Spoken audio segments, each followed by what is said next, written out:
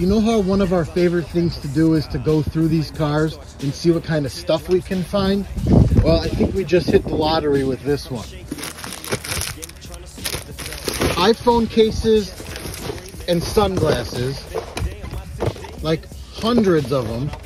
Supreme, Jordan, Supreme, Adidas. So there's like 1 million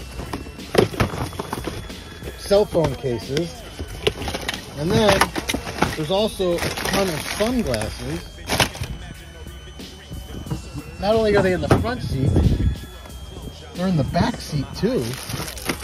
And this thing is just loaded up with sunglasses and cell phone cases. I don't know what we're gonna do with all of these, but that's kind of a fun find.